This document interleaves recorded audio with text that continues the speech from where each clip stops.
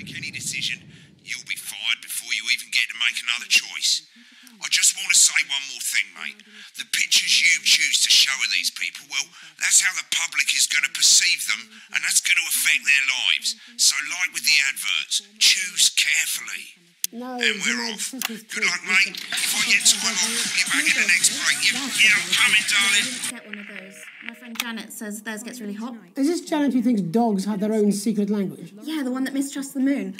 10 seconds, everybody. Not the best source of consumer advice, then. Don't blame me when it explodes. Going in 5, 4, 3. Time to go over to Jeremy Donaldson for tonight's. Good evening, I'm Jeremy Donaldson. Our main headlines tonight.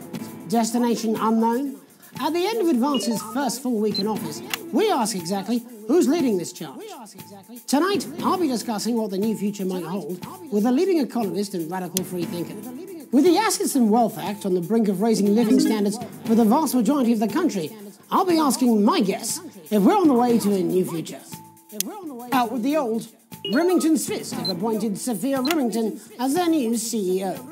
The following photo, taken from our archive, gives us a sense of this influential young firebrand who, at the tender age of 23, becomes the youngest female CEO in history.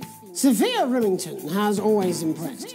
She was top of her class at university and graduated with the highest honours, immediately being asked back to lecture. The markets have responded favourably to Sophia's appointment, with stocks rising 30 points in light of the announcement. In her first press conference this afternoon, Sophia announced a children's toy named Mr. Snugglehearts. Sophia promises it will be all the rage this Christmas, but concerns have been raised about the product's safety. Making a splash. Intrepid scientist Dr. David Wong and marine biologist Ingrid Swarsborg-Horgensford have today set off to explore Dante's taint. The recently discovered cave system was previously thought unreachable, but thanks to a new breakthrough in underwater flower technology, the pair hope to successfully reach the imposing central cavern and the undiscovered plant species it contains. This is, of course, only the latest in a series of successful expeditions for this unlikely pairing. In a joint statement about the dangers their team might face, the pair stated, "We will face the plentiful challenges together like we always have." Playing the field, rumours abound as sporting legend Johnny Hamsleeves is snapped leaving Bush, one of the capital's hottest clubs. The footballer was caught while out celebrating being named Sports Personality of the Year last week, as reported by this very programme. Johnny is seen here with socialite and performance artiste Tiffany Lamore, whose recent show, Snatched Inside My Snatch, has kept her firmly in the public eye. Could romance be on the cards for these two budding A-listers? And grievous bodily charm. With Advance promising a radical new position on crime, how afraid should we actually be? I'll be going live around the country to talk with people who've seen the criminal justice system from every perspective. With more and more powers passing to the police and less oversight, are we using an Advance-shaped sledgehammer to crack a nut? All that and Mega Morph with a group of young actors already experiencing the positive side of the new Assets and Wealth Act firsthand. They'll be talking and performing later. That's all coming up on tonight's National Nightly News.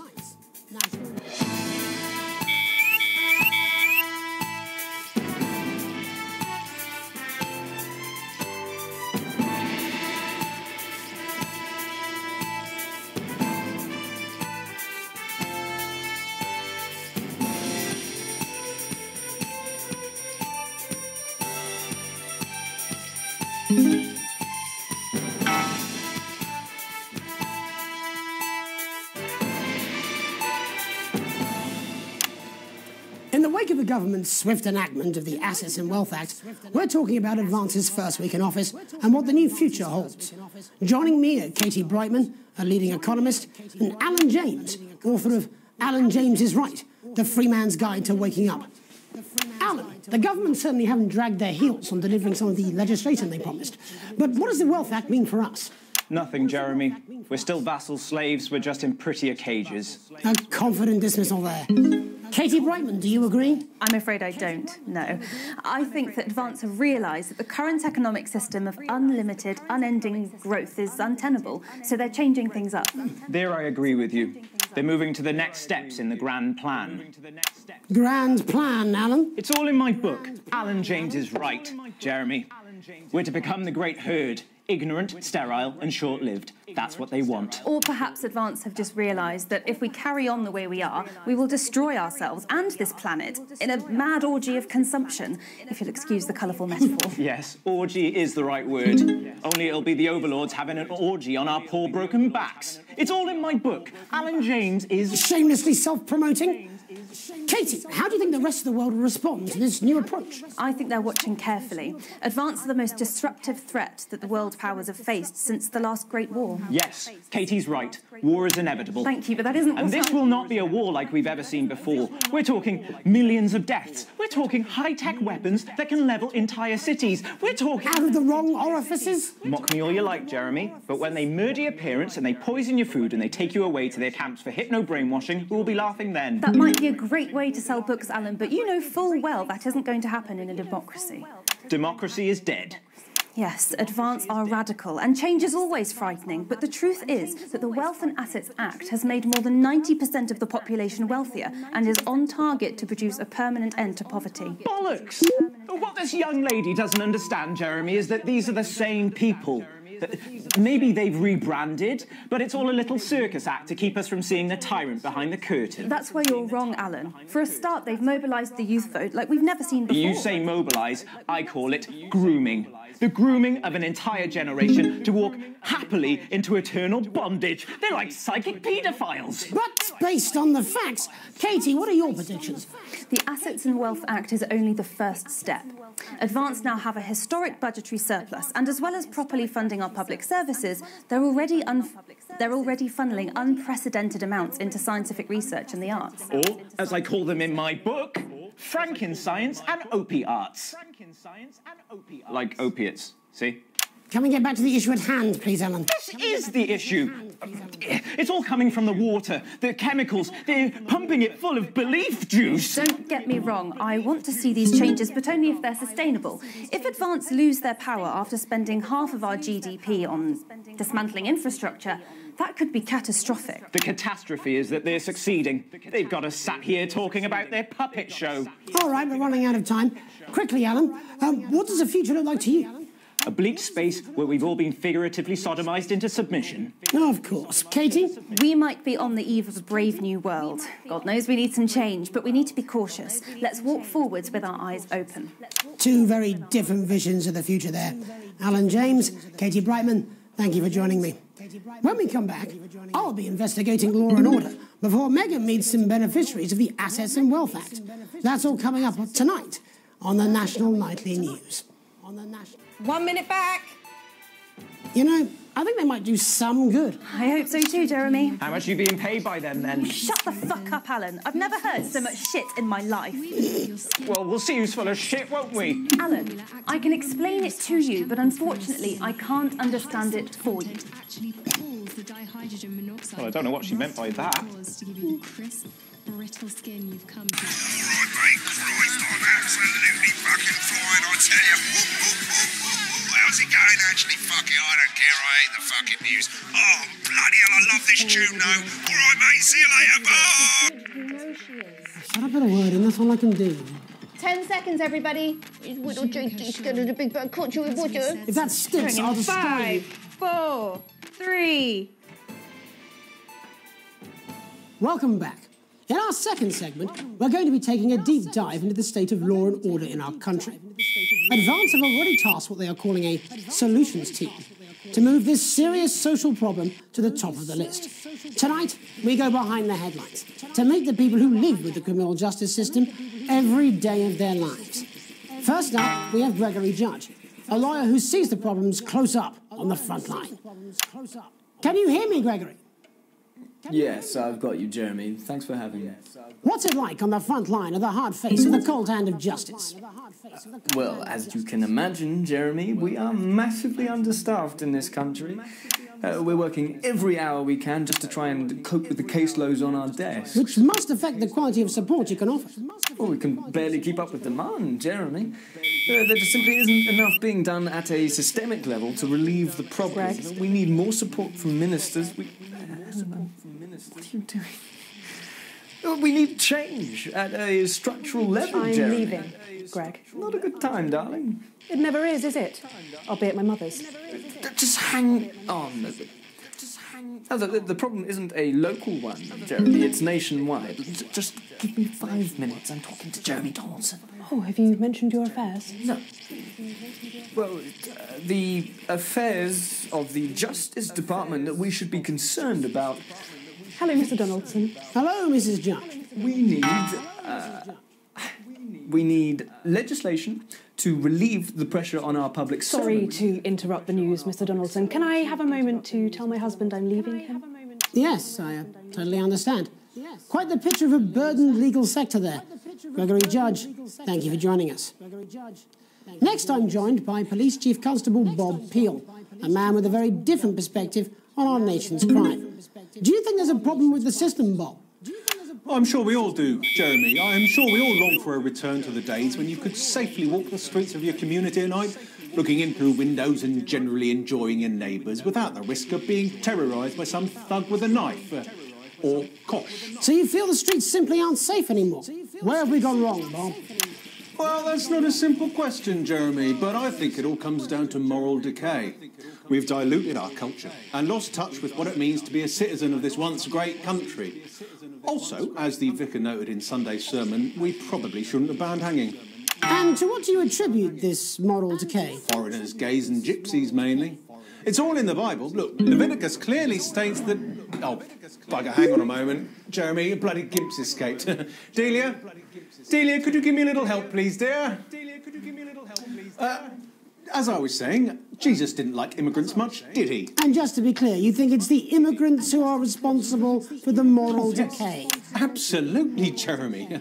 Back in your box, Clive. Back in your box. Delia, I really could use a little help with this. Oh, sorry, darling. I was spaying the badgers. Yes, I'm talking to Jeremy Donaldson. Clive, could you put him back in the box? Oh, Clive, you know it's Wednesday. You go back in your gimp space. And you go whose responsibility is it to make a change, Bob? Well, it is certainly not the responsibility of the decent, good, white people Darling, of this... where's the padlock? Oh, hold on just a moment.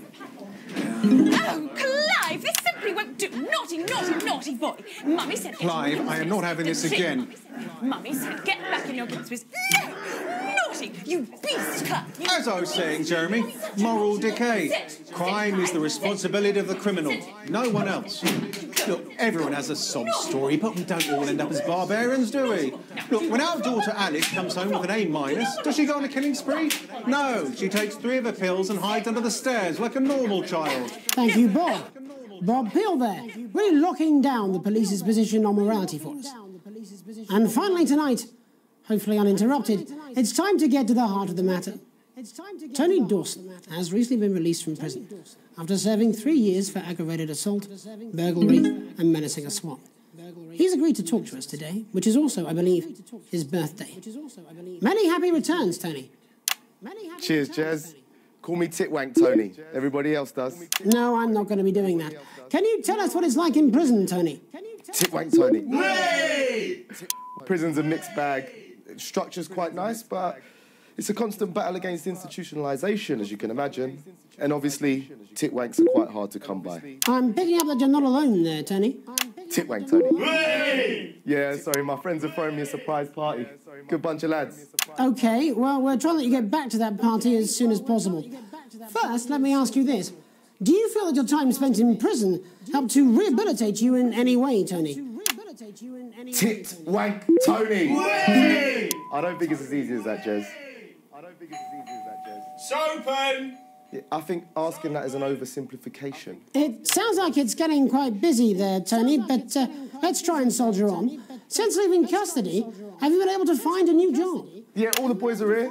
Big Chris, Oi, oi. Little Chris, Oi, oi. and Vampire Chris.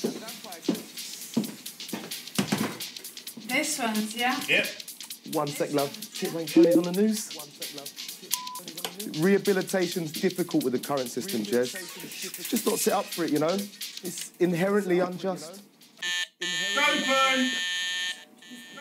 So, do you feel tempted to... I'm sorry, who's this? Open! You are joking. Chrissy Free Bollocks has only got Mr. Fancy, oh. Not now, fellas. I'm on the news. It's It seems like we've caught you at a bad time. The little boy. Oh, I can't really hear you, mate. It's getting a bit busy here. Jesus. Yes, we seem to be losing the signal here, Tony. Fucking way, let's believe that! Well, we're just trying to get that signal back. I think we... Yes, Tony? Tony, I mean, we were literally away for 2 seconds. How has this happened, Tony? Can you hear me? Well, we seem to have lost our train of thought there a little. Hopefully you, the viewer at home, have managed to glean a broader understanding of the serious and complex issues around law and order. After the break, Megan will be live with some plucky young thespians. Don't go away. We'll be back after these messages. 1 minute back, everybody. That went well. Mate, I ain't got long and I'm quite drunk. It's been a great night. In this next section, there's a bit of music.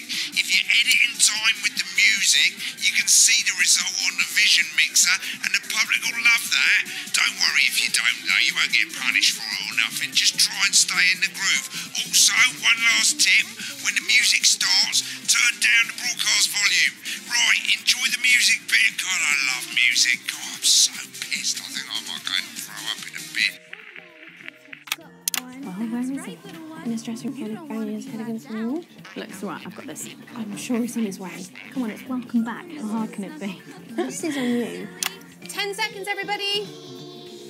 We're going to open on Megan. Camera 2. Going in 5, 4, 3.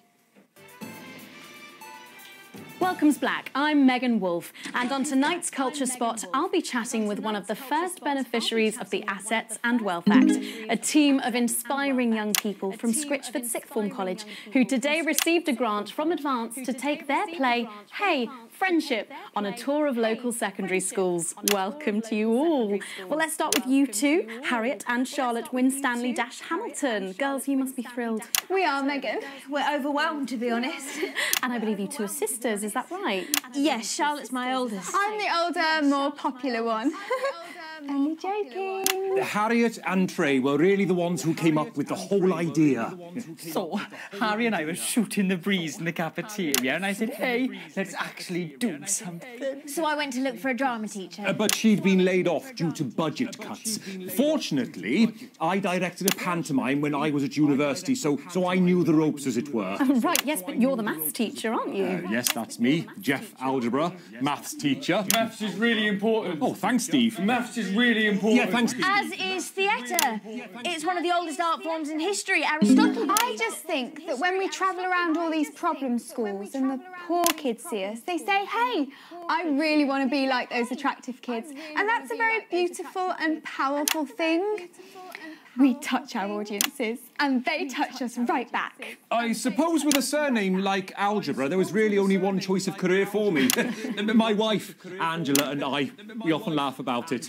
Angela Algebra. Yes. We just want to bring a bit of song and joy into people's lives. And teach people about the difficult issues. The issues in the play are what really matter. And I think you're going to be showing us an extract from this play, aren't you? That's right. To put into context, I play a young first year who's having some troubles at school. Her character doesn't actually have a name, yeah, because in a way she's like all of us. It's like a metaphor. Maybe she's you at home, or like maybe she's you, Megan. Maths is really important. Yeah, thanks, Steve. Put it in, Coach. Yes, thanks, Steve. Right, well, I'm going to have a little chat with your teacher while you run off and get ready. I can't wait to see it. That's it, that way. So, Jeff, when did you first hear about the grant? 2 days ago. A letter from Advance arrived at the school. Now, the headmaster thought it was all a prank, but his secretary retrieved it from his bin and brought it to me. How? How did you react? I also threw it in the bin. But then, Harriet and Trey rescued it, and they rang the number at the bottom of the page, and next thing you know, we're on tour. Wow. Well, I think we can all guess which way you'll be voting from now on. Do you know what? It's funny, because Angela and I don't usually vote. We're not very political. I'm a mathematician, of course, and she's a paraplegic, mainly. But we did used to watch that Peter Clements DIY show back in the day, and so we thought, why not? Let's have a go with this old democracy thing. OK. And here we bow jolly well are. Good stuff. Fucking brilliant! So, let's have a look at a short section of Hey, Friendship.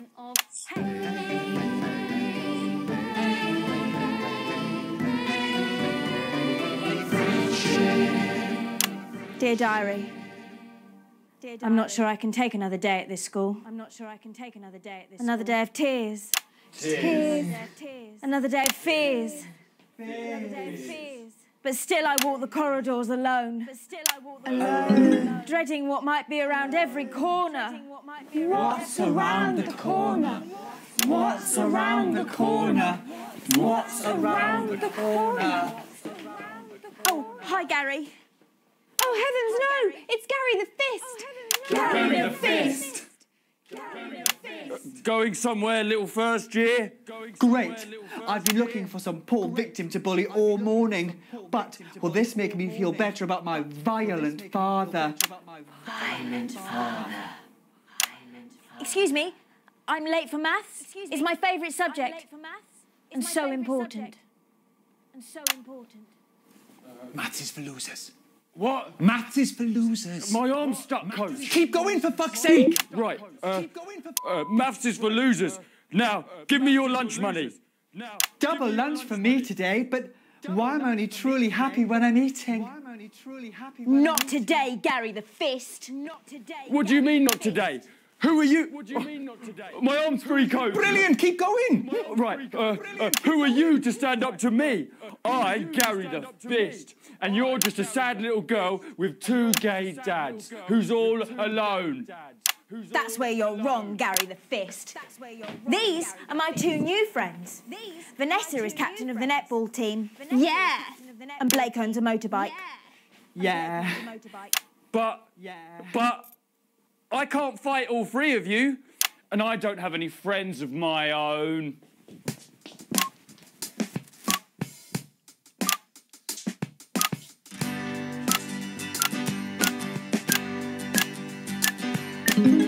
Take a look at me. Take a little look at my face. I could be you. She could be you. And you could be me. Or you could be me. Life can be peachy keen if you work as a team. It's my choice to be mean. So stop now, make a different choice. Listen to that inner voice. Hey, listen up, I won't take no crap. Who said middle-class girls can't rap? I ain't afraid of your cruel lads. I'm a mother-loving rebel, but I still love maths.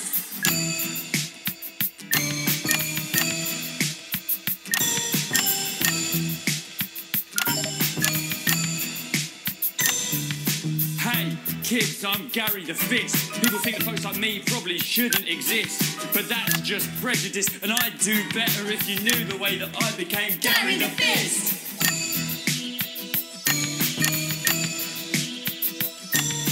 I grew up on a council estate. The park was hip, but the flats weren't great. My dad used to come home drunk and late, and he'd hit my mum, and for dinner he had to wait. Oh, where's my dinner?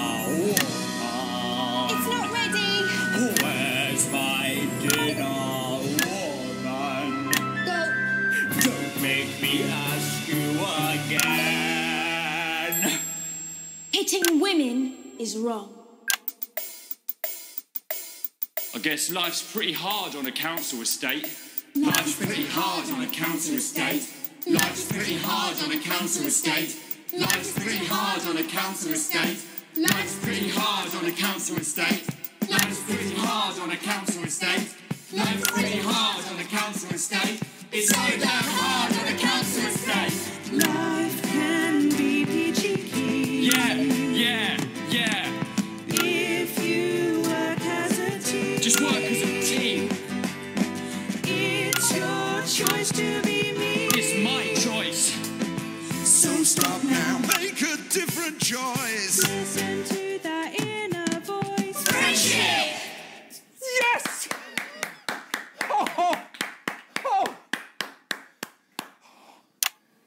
Well, thankfully that's all we have time for tonight on the National Nightly News. Join us tomorrow night for all the headlines from across the country. My name's Jeremy Donaldson. Have a peaceful night. And we're out. Oh, that was brilliant! What the literal fuck was that? I believe that was art. I believe I've got a 14-inch cock, but it doesn't make it so. I have a similar belief about an adequate paycheck. Oh, someone please get these twats out of my studio.